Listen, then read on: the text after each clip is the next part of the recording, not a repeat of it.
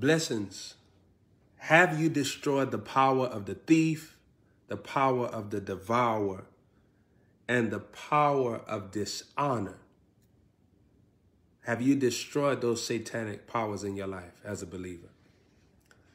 The spirit of the thief, the spirit of dishonor, the spirit of lack, have you defeated those demons in your life as a born-again child of God?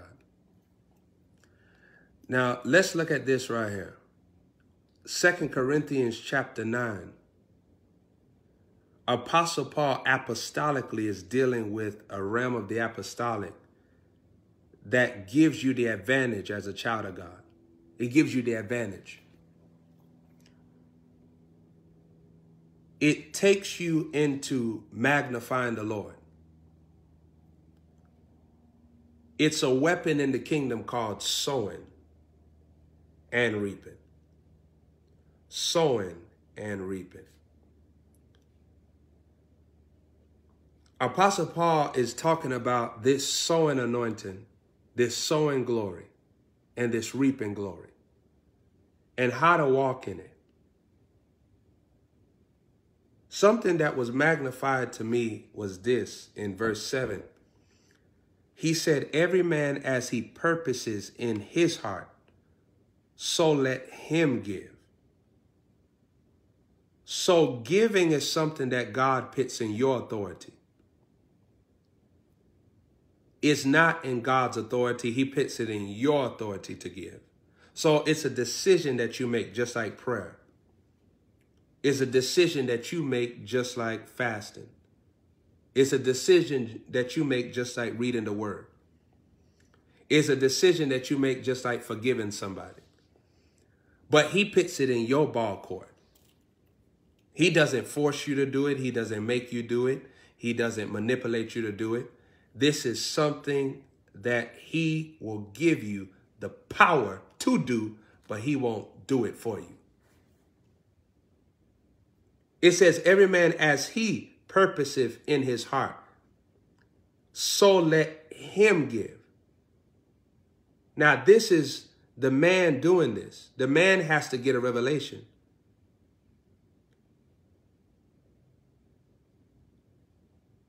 Not grudgingly or necessity. Do you know what this means?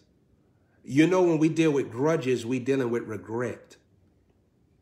When somebody has a grudge against somebody, they're bitter. So if somebody has a grudge against another woman, that means that she's bitter towards that woman. Like she has a wrong perception of that woman. That woman angers her. Think about that. Like that woman gets on her nerves. So the reason why she's carrying a grudge against that other person is because of the perception she has of that person, how she feels about that person, and it's wrong. So saints, when we deal with grudges, not grudgingly, we're dealing with the fact that when you choose to operate in sowing, you can't sow with a bad perspective of God. You can't sow with a wrong mentality. You have to understand his character. Or even if you start sowing, you're not going to sow correct because of how you see God. So when you start sowing, you're going to think that now I got to become homeless. When you start sowing, you're going to think, oh, well, how am I going to pay this bill? When you start sowing, you're going to say, well, how this going to work out in my life? I need this money. I need this. And now you done killed the sowing grace to even sow because you done naturalized this supernatural weapon. In all actuality, sowing does not leave you with less. Sowing just is a discovery of more. It's you locating more, which you're going to need more if you're going to fulfill your destiny. When you come into this life, it's so easy for you to naturalize the concept of God having abundance for you. Because you can say, well, I don't need all that. I don't want all that. But guess what? Having all of that will empower you to walk in love towards people, even in greater presentations. If you buy a woman a ring from a gumball machine and you buy a woman a ring that has diamonds in it, it has different reactions. Not saying that the gumball machine not going to bring joy, but if you buy somebody a ring that has diamonds in it, there's going to be a different reaction. The same way if you give somebody a used blanket that got Snickers bar residue on it, mayonnaise, smell funny, you give it to them, they'll take it, right? But if you give somebody a name brand blanket that smells great and it looks great and it's soft and it's cuddly, there's going to be a different reaction coming from the person. Why? Because the quality of what you have given them is even more wealthier. It's more enriching. It's more beautified. So when they take it, they feel even a stronger wave of love coming from you. They feel like you care about them because they see that it was much value in this thing coming to them from you. They know that you spent a lot of money. They know that. Now, imagine this. Wealth empowers you to show the love of God to people that God will put in your presence in a luxurious way. The love of God in itself is luxurious. The love of God in itself is an extravagant experience. So imagine if you say, I'm born again and I love God, and I love God with all my heart. Think about that. Think about what you're saying. So that means that you love God, meaning that you love who he is, and he's an extravagant giver. So if you really love him, you actually have to become what he is.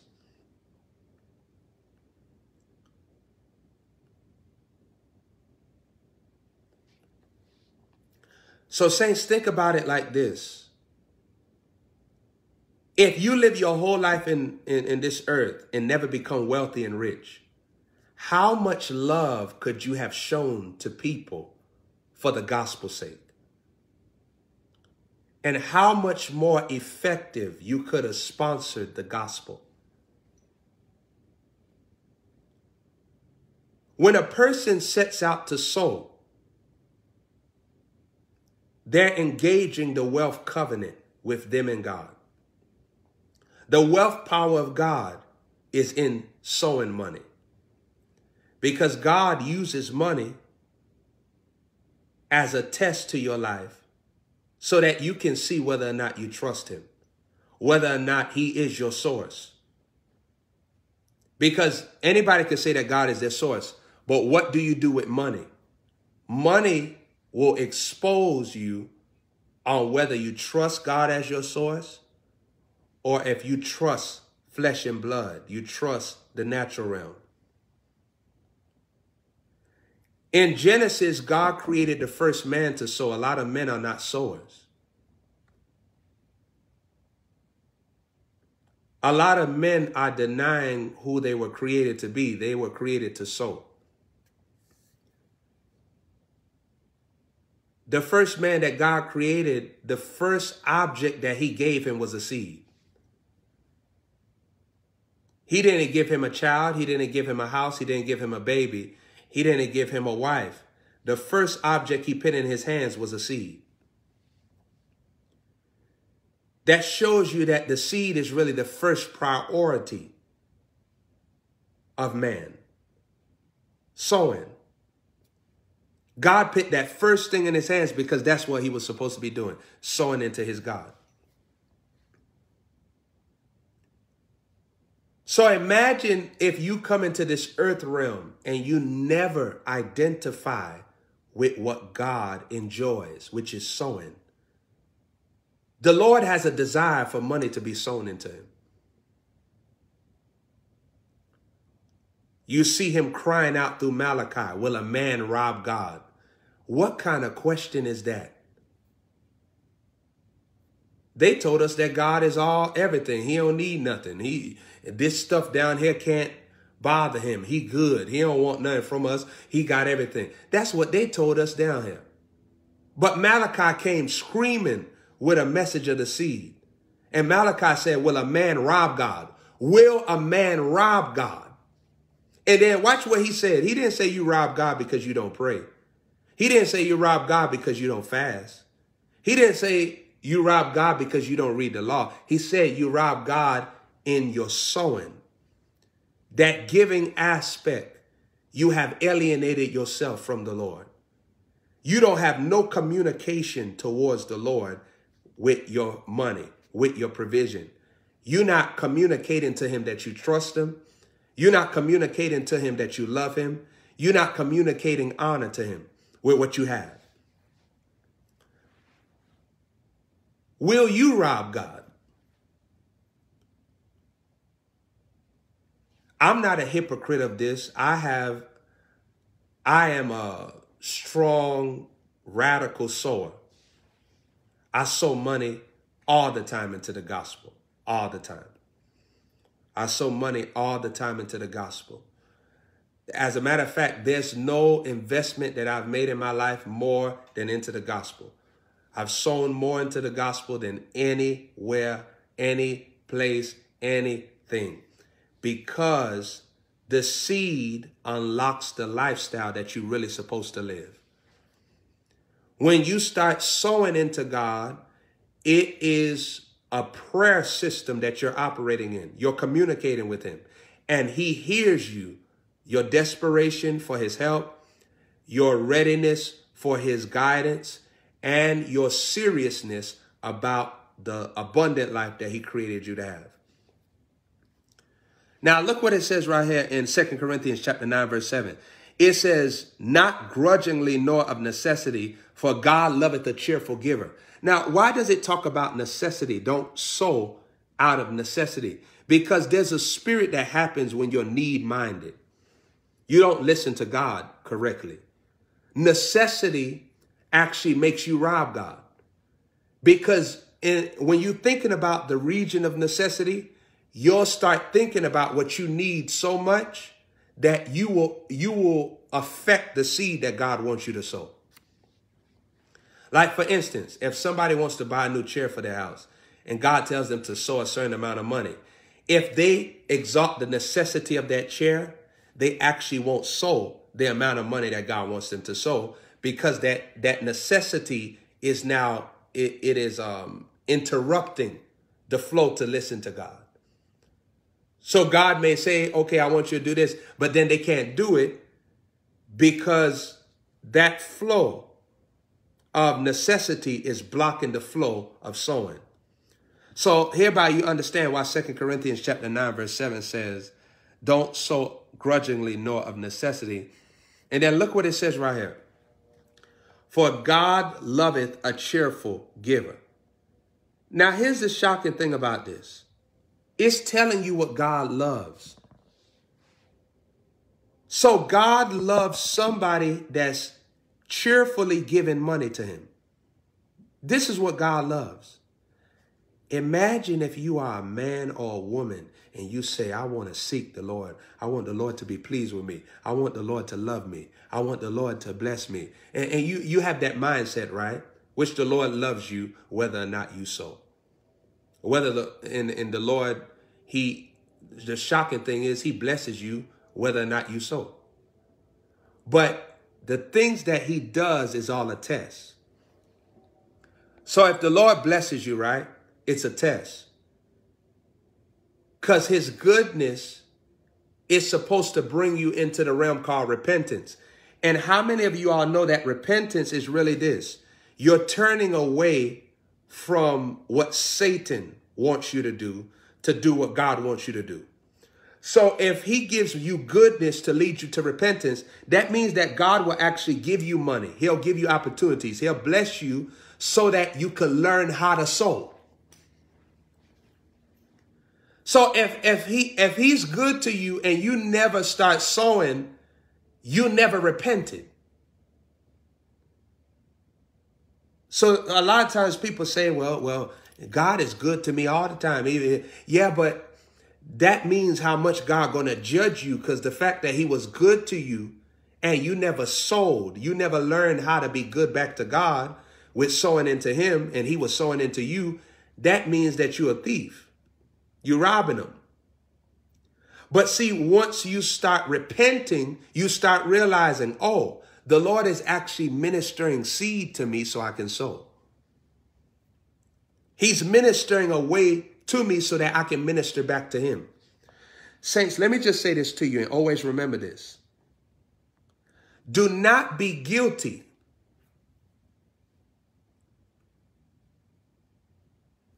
of taking God's investments and never investing, learning the fun of investing back into God. Never become guilty of that. Even if a woman is taken care of by a man and she never sows into the man, she will become that man's enemy over time.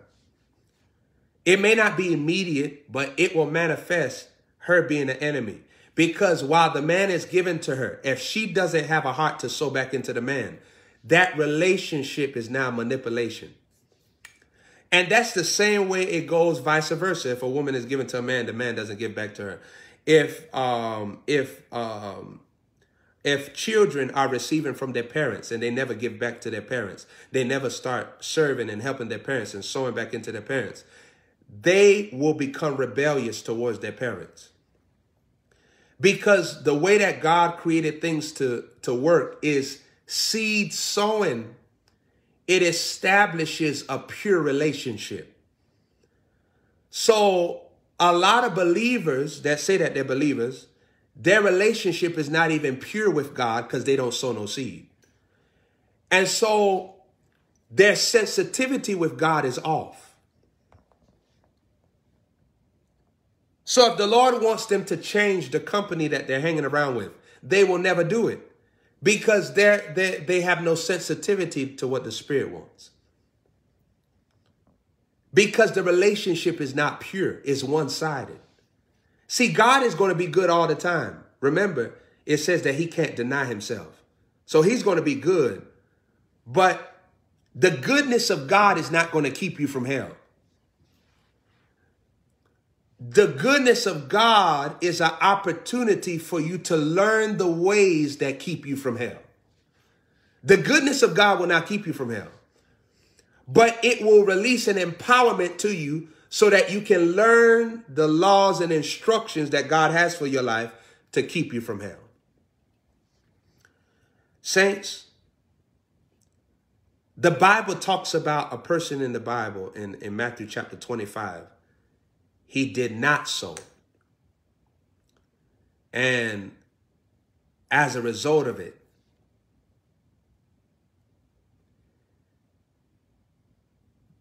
King Jesus said in the parable, take this man out into outer darkness, cast him into outer darkness. And it says, for he is an unprofitable servant. Now, this is shocking to me. And it will always remain shocking to me. But I understand this. Why would the Lord call him an unprofitable servant? See, saints, the Lord wants to do business on earth with you. See, he didn't just create you just to save you from sin. After he saved you from sin, he got some business that he want to accomplish with you. He wants you to be his business partner. What did King Jesus say? I must be about my Father's business. King Jesus is dealing with business talk here. It's a business anointing. So King Jesus tells this parable that the man that did not sow, let me see if I can go there. The man that did not sow, he said, cast this man out into outer darkness, which is scary because he said, send a man to hell because the man refused to sow. Now, this in itself, it is a quickening thing because this man's eternity was tied into his seed. Now, you might say, according to your natural self, that no, that's not the case. We believe the word of God, not you. I know sometimes people try to exalt themselves and try to come up with their theory. Let me tell you something.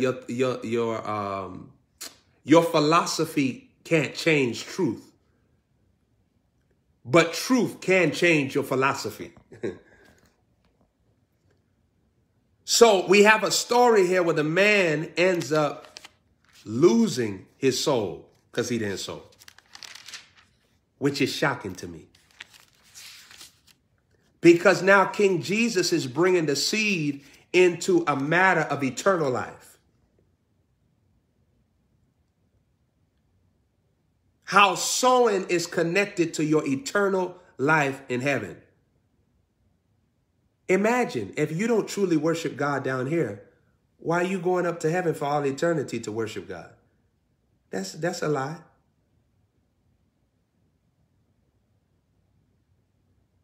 If somebody has a baby shower down the street and you don't show up there, and then they got a greater party, you didn't show up there at the baby shower with a gift, why are they going to invite you to the greater party at the bigger mansion?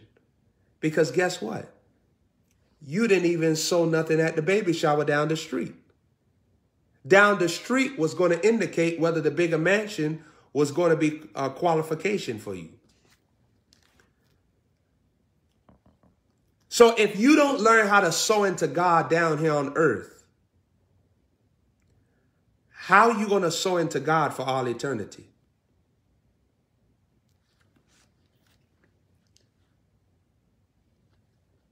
And sowing is not hard. It's actually harder. It's hard to rob God. Sowing is actually easier than robbing God.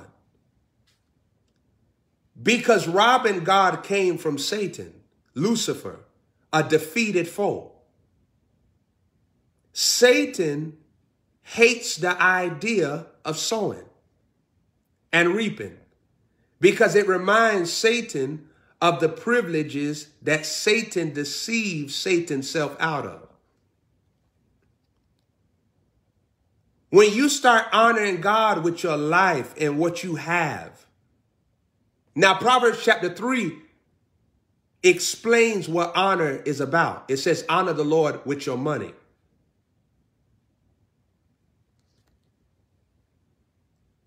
Honor the Lord with your money. So we can't honor God with prayer alone. We can't honor God with reading the Bible alone.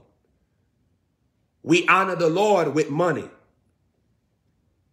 That's not hard to understand. Number one, once you realize that God is actually putting money in your hands, it becomes easier for you to become sensitive to know that I have a part to play to minister some money back to God. The Lord seeks for somebody that will learn the sowing river that he walks in. Because God is a sower.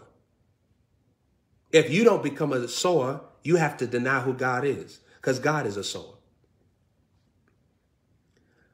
God wanted salvation to come to the earth. And he dealt with seed. He said, her seed shall crush the head of the serpent in the book of Genesis.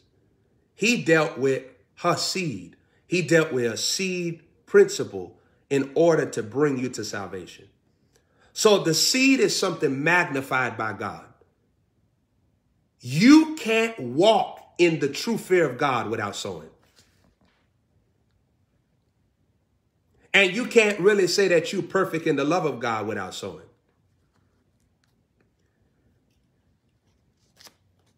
Because love makes you sow. Love anoints you to sow. You can't sow if you hate God, but you can sow if you love God.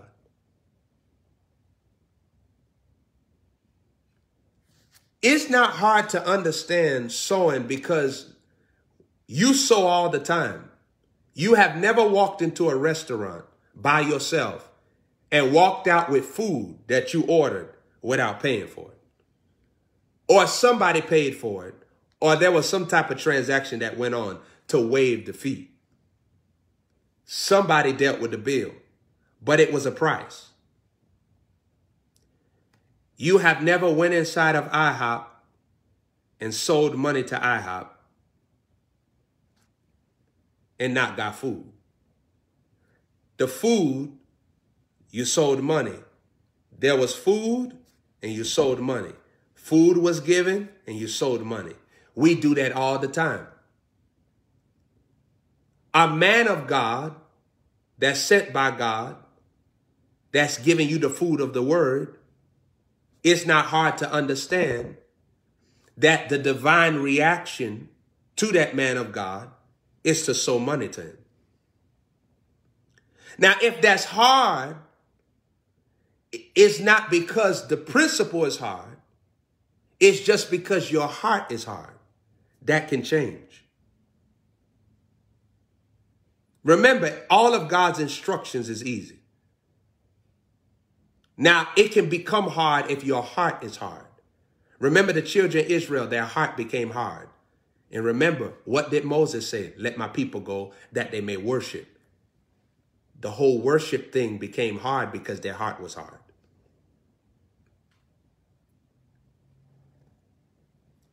Let's go ahead to, I want to read this one more time.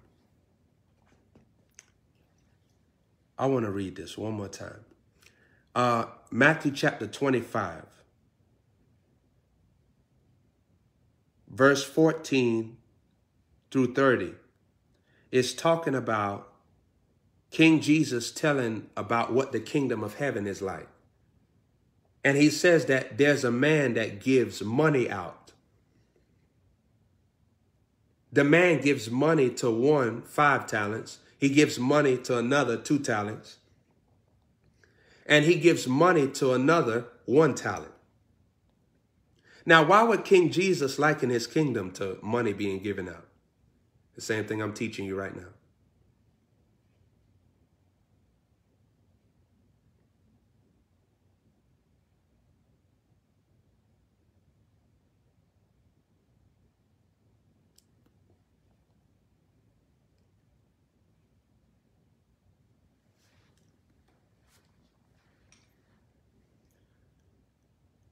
And so King Jesus is likening the kingdom of heaven to a money test here.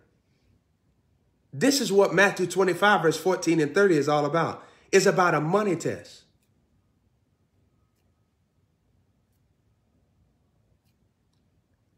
Now, saints, this shows you that you have to be trained to sow, because the soul does not receive sowing automatically. The soul actually resists sowing. The soul will receive the idea of prayer faster than sowing. You know why? Because prayer is something you do with your mouth. Sowing is something that you have to do with your heart, because it's a part of your planning. When money comes into your hands, this can buy, it can sell, it can create, it can attract. When you give this to God, you giving a part of yourself over to the Lord. Your soul is in this, because your soul thought about things to get this. Your soul was at work in order for you to acquire this. And so when you give this to the Lord, now your soul is dying to itself to receive what God wants to do. And so your soul has to be trained and broken out of keeping this from the Lord, hiding it. Because see, even when people call on the name of the Lord, they still hide this from the Lord. Because all they offer to the Lord is this mouth. But a true offering didn't come from the mouth. Our offering is where you give money.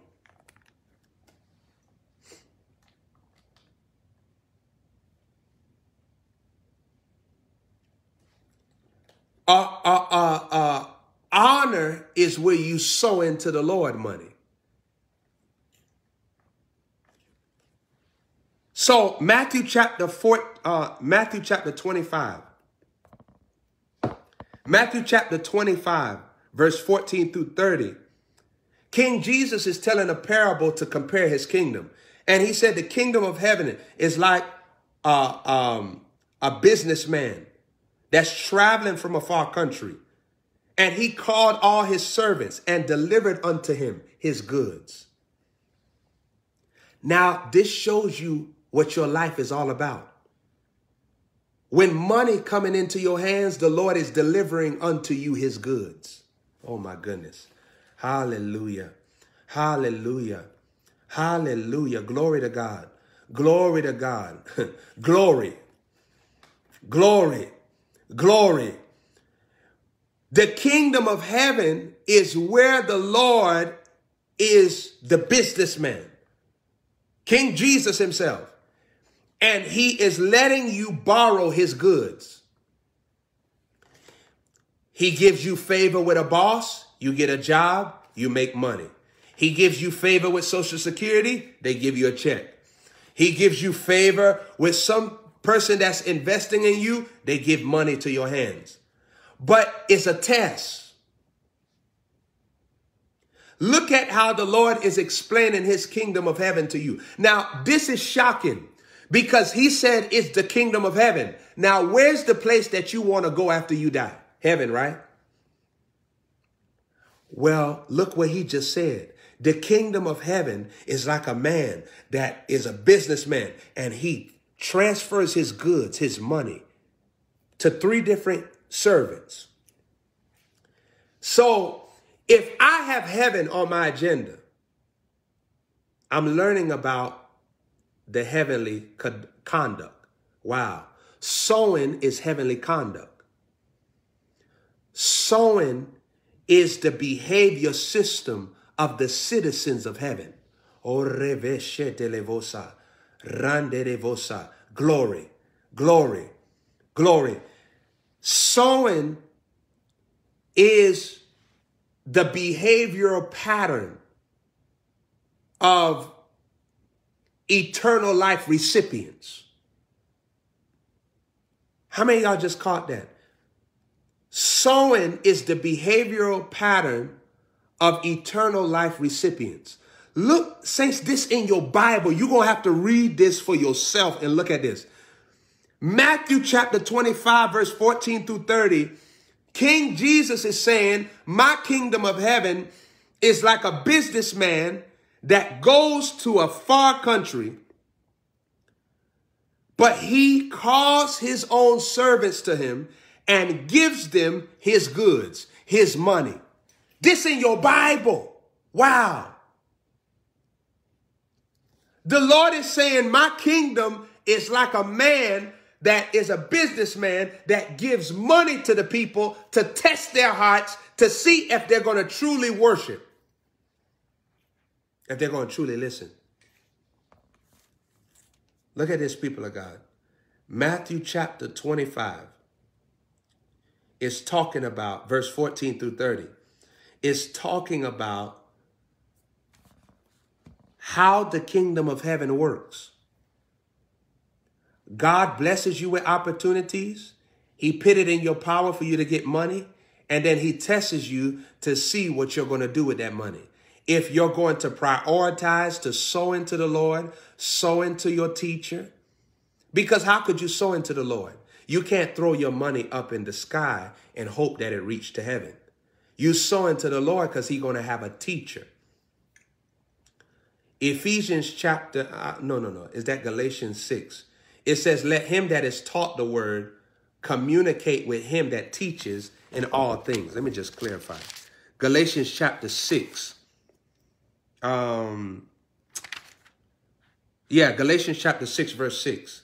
It says, let him that is taught in the word communicate unto him that teacheth in all good things. See, sometimes you might look at somebody like a prophet Joshua Holmes and say, well, sow into me. You're not my soul. And how I got to where I am is by working my soul. You see what I'm saying? I can't break protocol of the spirit and sow into you just because you think that I'm supposed to sow into you. But guess what? I'm actually sowing into you right now. Because the sower soweth the word, Mark chapter 4. That's what I'm doing. I'm sowing into you every time I'm sowing this word into you. I'm already sowing. My job as a teacher is to sow the word of God into you. The student job is to sow money, to sow attentiveness, to sow loyalty, to sow servanthood, to help me out. But the teacher's job is to sow the word. That's our job. So look what Galatians chapter 6, verse 6. Let him that is taught in the word communicate unto him that teacheth in all good things. Let him that is taught in the word communicate unto him that teacheth. This means that the Lord going to send you a soul that's going to teach you the word. Your soul not going to rob you of the word. They're going to sow great seeds of mysteries, which I do all the time. If we be raw and just blunt, you know, me as a king, I don't believe in being fake. Like nobody that knows me know that I'm fake. I'm a real, truthful person. If we look at the actual activity that goes on here, look at how I sow the greatest seed to you. So if you watch me and I'm feeding your soul, what spirit is making you not want to feed me back? Just think about it. Is it God? The same Holy Ghost that's anointing me to feed your soul. Why wouldn't you want to feed mine? Why wouldn't you want to bless me the same way I'm determined to bless you?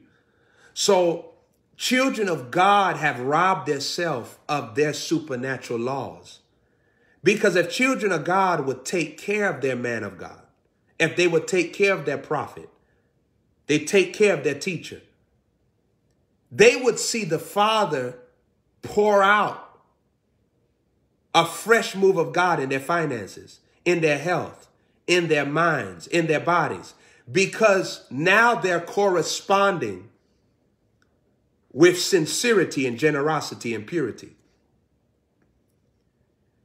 And sowing is something that you have to choose to do. If you force to sow, is not real sowing. You have to realize, why am I sowing? Because this person is sowing into me. So now I want to sow back into them. You see that? Glory to God. Glory to God. So what you have to understand, a lot of my people, the reason why they so on fire for me, they're on fire for the Lord, because I don't force them to sow. I never have and never will. But I give them revelation to meditate, to seek the Lord, to realize, am I responding to divine presence at the highest level possible?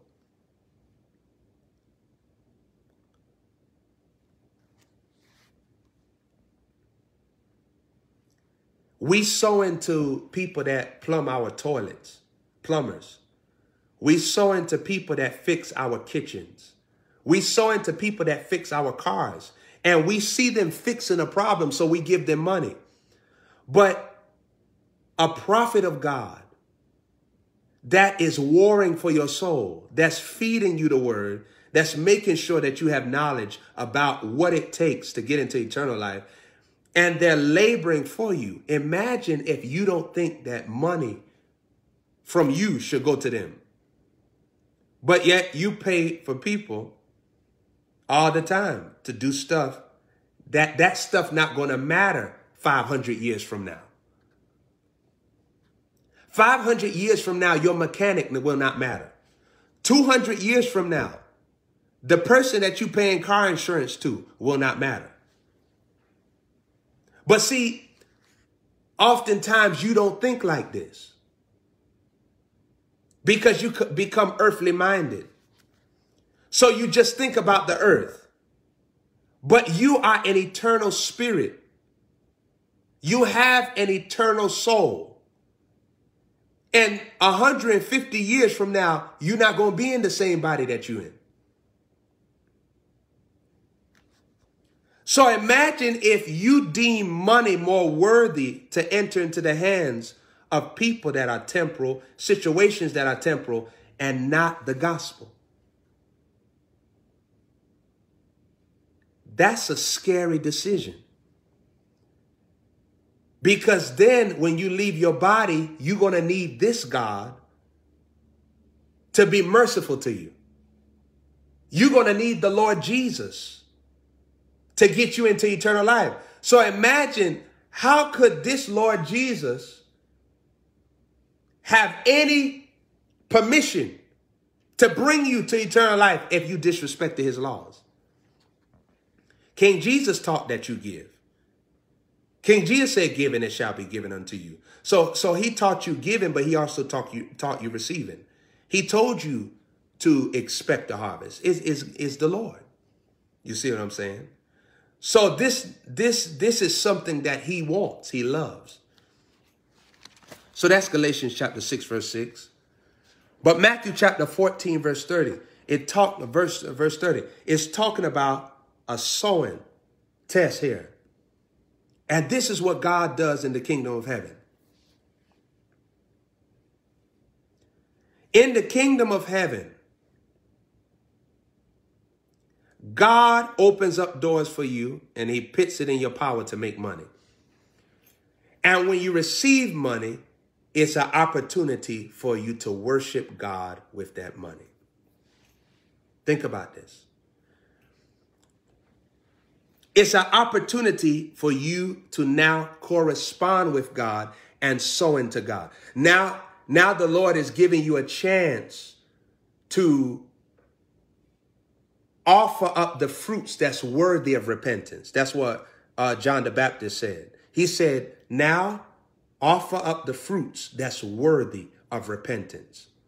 See, sowing is a repentance fruit. It shows that you have turned from your wicked ways. Because wicked people hate the idea of seed sowing. They hate the idea of giving God money. They hate it. But a worshiper, they love the opportunity to sow. They love the opportunity to give because they truly love God from a pure place. It's real. It's genuine. It's at work in their soul. See, I remember when I was a teenager. No, I was actually a little boy at the time. I think I was like 9 or 8 years old, 7. And I was watching a man of God teaching on a TV station. And he was asking for a seed. And I said, I wish I had $1,000 where I could sow into this man. I was just a little boy. And that started me very young. I started sowing very early. And so people would give me like different favors. Like I remember I wanted a basketball court. I had sold that Sunday. And later on that week, somebody knocked on our door, our house. And they told my mother, they said, I want to buy your son Joshua. I want to buy him a basketball goal. Can I do that for him? You can even come with me just so that you know it's not no tricky business. And they bought me a whole basketball court. And that was my desire. I loved playing basketball. I knew how to play like Jordan, shoot in certain aspects. And I was just excited about that. But that's something that I enjoyed doing. That became a paradise to me. And then by the time I was 14, I wanted to lift weights. I wanted a weightlifting thing. I wanted to work out my body. And I wanted just to exercise because at the time, you know, you into that sports mindset, that physique mindset. and somebody gave me a weightlifting machine. I had all type of weights on there. I think all the way up to like 500. And I had all these different gadgets that I enjoyed. I look back at those times when I was younger, I realized, hey, my sowing was causing people's hearts to hear God about me. And that's what King Jesus did. He said, give and it shall be given unto you. He said, good measure, pressed down, shaken together, running over, shall men give into your bosom. So saints, God gives to you, but he uses man to manifest it. Hallelujah. Hallelujah. So he uses man in the equation. But I understood very early how the giving power of God allows someone else to submit to God to give to me. There are some children of God, the Lord is speaking to someone to bless them, but the person won't listen to God because the person is just doing what you're doing. You're not listening to God to give, and so they're hardening their heart to give. And the only way for you to break that cycle is for you to learn giving yourself. Because give and it shall be given unto you. Good measure, pressed down, shaken together, shall men give into your bosom. The men are given to your bosom. They're permitted to do it. They're empowered to do it. They're anointed to give to your bosom because you are giving to God's bosom. And God's bosom is your teacher. The person teaching you the word of God. They are God's bosom. Hallelujah. Glory to God. Abraham, he looked at Melchizedek and realized that Melchizedek was soil to sow into. Melchizedek was a way that Abraham was going to unlock what God promised him. See, sometimes the Lord have promised people different great mighty things, and they never get to it because every time God empowers them to sow, they just take the money and hide it. They use it, they take care of their children, they take care of everybody, they make sure everybody good, but they never take the money and use it for the gospel. And then when it comes time for certain things to manifest, they say, Lord, where is this? Why don't I have this? Why isn't this happening for me? And they miss the moments when they rob God. Whenever the Lord is ready to shift your life into greater favor, greater joy, greater pleasure, greater protection, greater peace, he going to put some money in your hands because it's seed to sow. Now, guess what? You can very well take that seed and eat it and don't give it to God. But when you eat the seed, you eat all the benefits that come with that seed. So a lot of times people left praying, Lord, bless me. Lord, deliver me. Lord, help me. And the help, the blessing, the prosperity, the favor was in that seed that they ate. So when you eat the seed, you eat the benefits that come with it. When you sow the seed, you reap the benefits that come with it. Now, saints, what did the Bible say that God daily loads us with benefits? So every single day, God has a load of benefits that he wants to give you. So why doesn't it ever come to you? What's the secret behind that? If God daily loads you with benefits, why don't you get it? You have to learn how to sow. Now, sowing is a commandment from God. It's not just a theory. It's not just something that somebody will say, hey, I think that you should learn sowing. No, it's a biblical commandment. It's something that God says that he wants you to do. Look at Ecclesiastes chapter 11, verse 6. It says, in the morning sow thy seed, and in the evening withhold not thine hand. It's dealing with sowing here. And sowing, it is a divine law that gives you divine protection from diseases, sicknesses, infirmities. It gives you protection from all those things. Saints, I have not got COVID-19. I have not got any coronavirus of any kind. and I've been around people. I walked in stores where I had no mask on, praise God. I just put the mask on so that because people are all crazy and scared. Look at people. They're scared. They're scared. But you know what the Lord told me? People are not scared of coronavirus. They're scared of death. And see, man's soul, they know their soul not right with God. I'm not scared to die. Because as a matter of fact, I'll never die. Death lost its power. It don't have no power over me. I'm going to choose when I leave my body. I'm going to choose when I want to go. Didn't Apostle Paul choose when he wanted to go? This is biblical. And I'm not going to be taken out by no sickness, no disease, and I'm not worried about none of that. I have my sons around me. My sons, I don't never ask them to take a test. I'm not worried about diseases and sickness because it's an Egyptian disease. I'm not an Egyptian, so it can't kill me. Now, don't look at me all crazy. I'm speaking for you too. So don't look at me and say, well, how come? No. I'm just speaking for you too. That's the statement that you should be saying too.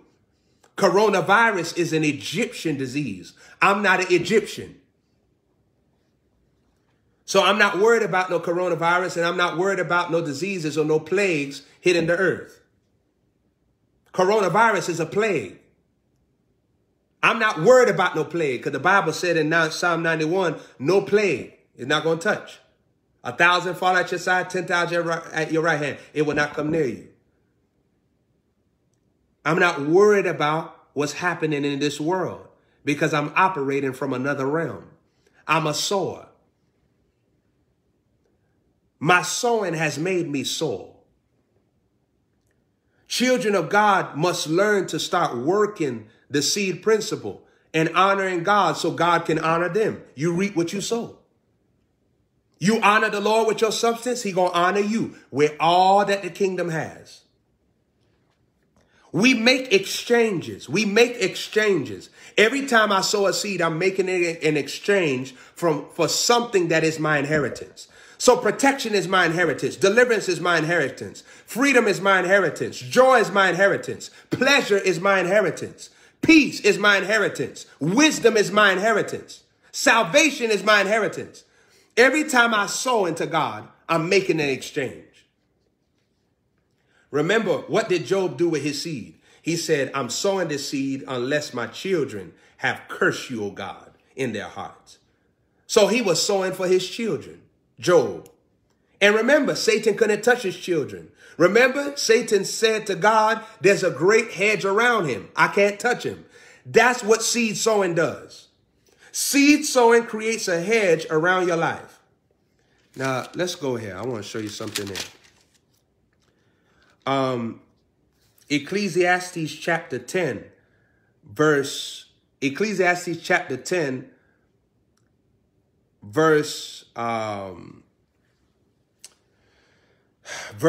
says this. It says, whosoever breaketh an hedge, a serpent shall bite him. Whoever breaketh an hedge, the serpent shall bite him. Now, I want you to catch this. Some of you all don't even know that there's scripture in the Bible. But look what it's telling you. It says that if you break an hedge, a serpent shall bite you. Now, sowing is a hedge. And a lot of children of God are having serpents biting them financially. They're biting them mentally. They're stuck in wrong relationships because they have broken the hedge of seed sowing. When you sow in seed, if there's a relationship in your life that's not from God, God will cancel it. He'll break it off. Because the more you're honoring God, God is removing what is of dishonor in your presence. Whatever is dishonorable, God is severing the ties to it. Some people have not even sown enough into the Lord, into the gospel, for them to understand that their path is hoodwinking them. Their path is deceptive. It's wrong. But until they start honoring God with their money and honoring God with everything that he places in their hands, they're not going to have the veil lifted off of their eyes to see what is demonic and what is angelic. what is of light, what is of darkness, what is of the blessing, what is of the cursing. Seed sowing empowers your eyes, your soul, to comprehend what is the will of God for your life today. Every time you're sowing into the Lord, you're receiving his schedule for your life. Some of the stuff that happens to you is not supposed to be happening to you. You're not supposed to be getting kicked out of no houses, evicted everywhere you go. You're not supposed to be underneath the yokes that Satan placing on you, rather. Let me just say it like that, because sometimes it's the will of God for you to get put out of a house. I got to be honest. Sometimes it's the will of God for you to be evicted because you're not going to leave, and God been telling you to leave, but you're not going to leave. And sometimes the eviction is a divine intervention from God. Glory, glory, glory. Sometimes stuff got to happen. Somebody need to betray you because you ain't going to depart from them. Sometimes somebody need to do you wrong so that you can get away from them. You see what I'm saying? Seed sowing is the receptivity of the schedule that God has for you in heaven. You can't tell Prophet Joshua Holmes nothing. I'm a sower, and that's why God made me sow. And my seed has destroyed satanic covenants in my life. My seed sowing has sanctified me from niggers. When I say niggers, I mean people with the wrong soul. They got the wrong intent. They got the wrong motive. They're not around you for the right reasons. People that try to compete with you. People that try to plot against you. The seed severs every bootleg covenant, bootleg relationship that's in your life. It sets you free from niggas. That's what the seed do.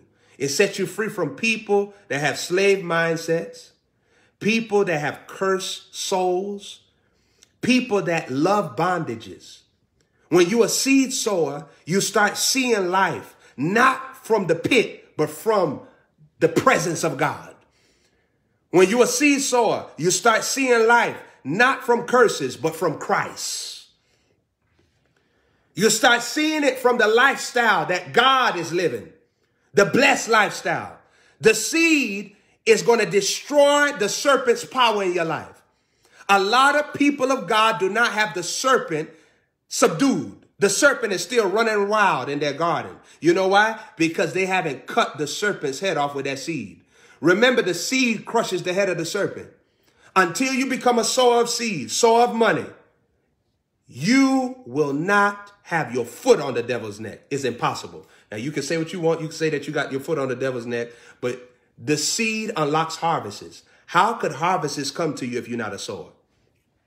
So if the harvest not able to come to you, that means that Satan got his foot on your harvest. Satan enjoying your harvest, right? Because without seed, there's no harvest. So if there's no seed, then the harvest is going to be stuck underneath satanic presence, satanic rulership, satanic authority.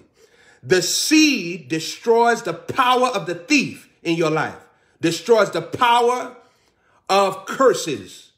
Sowing is the eviction of witchcraft in your presence. The seed is the eviction of satanic agents dominating over you and mocking your testimony as a blood-bought child of God. When you're sowing, you don't have to keep on talking about your dreams. Your dreams cometh to you through the seed. Remember, you seek ye first the kingdom of God, all his righteousness, all other things shall be added. So a lot of stuff that you talking to God about that you want him to add to your life, it's in you learning all of his righteousness. It's in you learning the kingdom system of sowing. Now, saints, Ecclesiastes tell you if you break a hedge, a serpent will bite you. And that's why the serpent has been able to bite people with great destinies, because they're not sowing into God. Every time you sow, you create a covenant. Sowing creates a covenant. If I create a covenant with the presence of God, now I have joy flowing from that covenant. I have peace flowing from that covenant. I have wealth and riches flowing from that covenant. Financial abundance flowing from that covenant, because all those things are in the covenant.